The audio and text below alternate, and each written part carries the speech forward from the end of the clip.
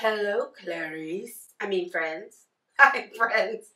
Welcome back on another Tuesday. Today, I want to talk to you about my sewing surfaces.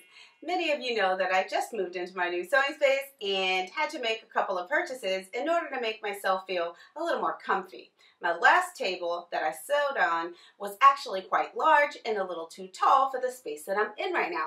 So I had to look for a new table to sew on, and I went on quite a journey and looked at several different options before settling on this little beauty that I have right here. I will explain to you where I got it from, what my thought process was when I purchased it, how much it cost me, and the things that I like about it. I'm Nye with Ellie and Mac. Come along, friends.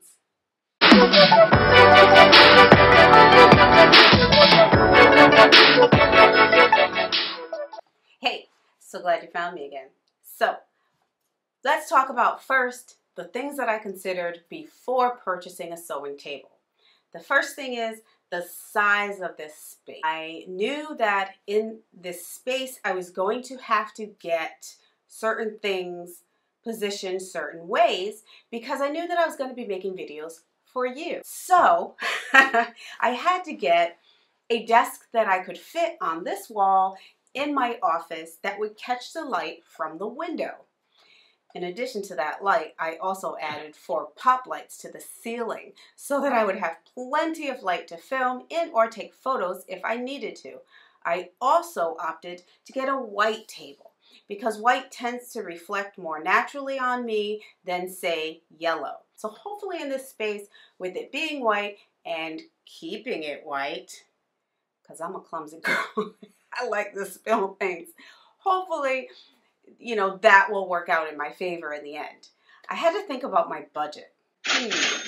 How much money do I have, and how much do I want to allocate to a desk? Setup.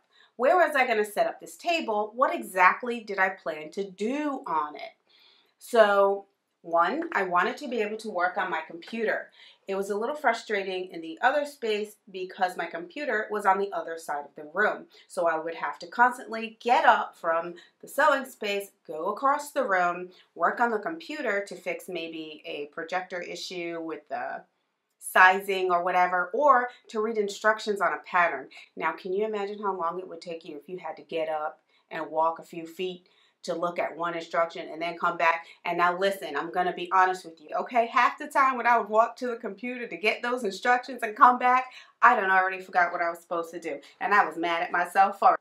It's not your struggle, that's mine. And I'm kind of used to it, so I try to find ways to work around it. And this is one of the ways. Having my computer where I sew is so important to me.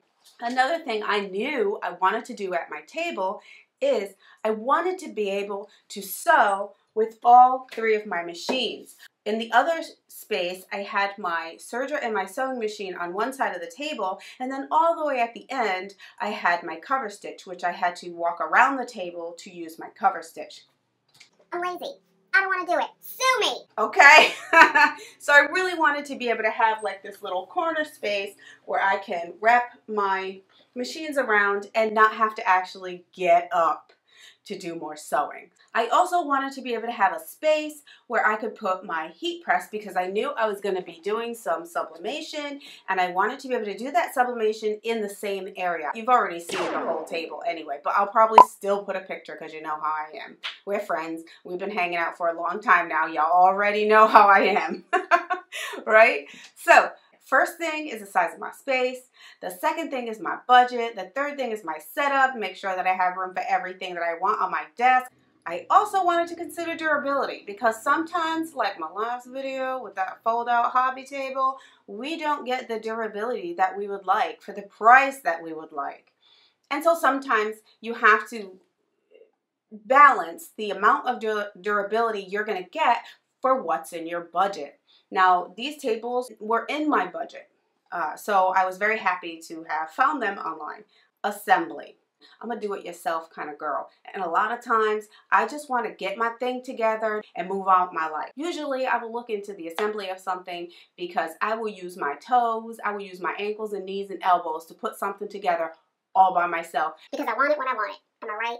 You just want to sew, and that's how I felt. However, I got really lucky because when putting together these desks, I definitely needed some help, and my husband came up in his pajamas, God bless him, to help me put this table together. All right, moving on. I went to IKEA first, and I tried to find a table at IKEA.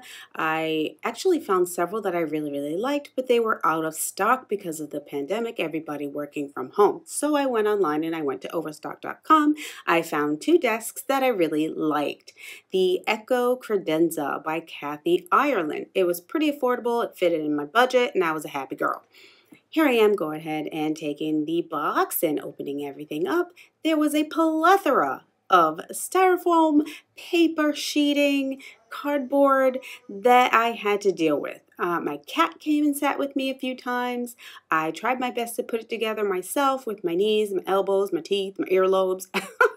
I used every appendage I could to try and get this table together. But luckily, my husband came and he rescued me. He came and helped me to flip the desk over and to tighten the top down to the base of the table. Now you can see that the table isn't really all that difficult to put together. The hardest part was actually getting all that cardboard apart. There are some positives to this table. One being it doesn't shake. I love that it's clean lines. It has the sleekest look. And the surface of the table isn't the kind of surface where if you get water on it or steam, it's gonna like bubble up. I like that I can drink my coffee on this table, and if I happen to spill it, it wipes clean, no problem. I like that it comes with a spot behind the desk where I can route my wires if necessary. I have wires for everything. I don't like so much that it takes 2 people to put the table together. I tried to put it together by myself. Yes, saw me. And at the very end, my husband had to come in and help me flip the table because it was just too heavy to do it by myself, and it would have fallen apart. Another thing that I don't really like about it is that maybe I'll call a friend. Hey, Nancy, what is the name of that screwy thingamabob that goes underneath? Don't get mad at me, girl. What is the name of the screwy thing that goes under the desk, please? Okay. Thank you. Bye, Nancy. Okay, so that's what it's called. I really love this construction method where you have a hole, you take a joint connector nut, you put it in the hole, and then you use a binding post screw to put into the joint connector nut. You turn it and it pulls the 2 wood pieces closer together. Although I like the method, for this desk I had to do it multiple times because sometimes the bolt would not catch. This is actually 2 desks. You can get either the credenza, which is straight all by itself, or you can get the L-shaped desk all by itself. Now it's called the Kathy Ireland Echo Credenza, the Kathy Ireland Echo L-shaped desk. At the moment, I believe they're sold out on overstock.com, so I'm super happy that I was able to get it when I got it. If they come in stock and you're looking for a sewing table, I definitely would recommend this.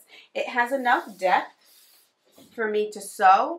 Now we're going to talk about the elephant in the room. My brows. Listen, I know you have probably been watching this entire video and thinking to yourself, Nye, why do your eyebrows look like Frosted Flakes? Okay.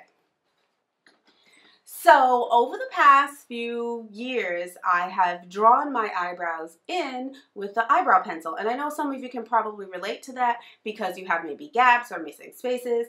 I have thyroid disease, and so sometimes my eyebrows will just kind of really thin themselves out to the point where I almost can't even find the other half of my eyebrow, and then I'm like this. Sometimes I actually don't have hairs at the end. So I went and got microblading.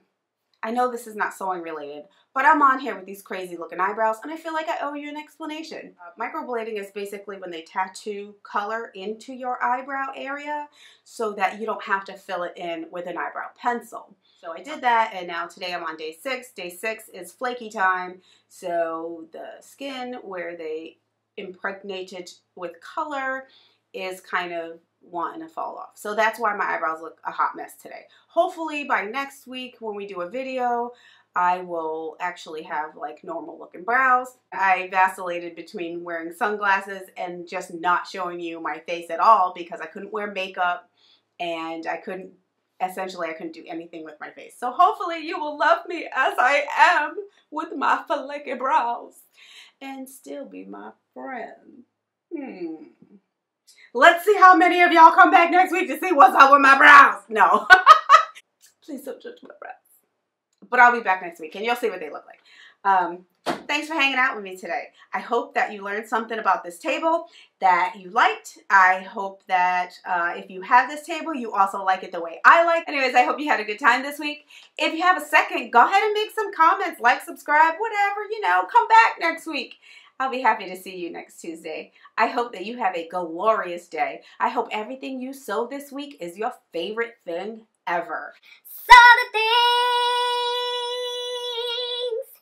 Yes. Bye.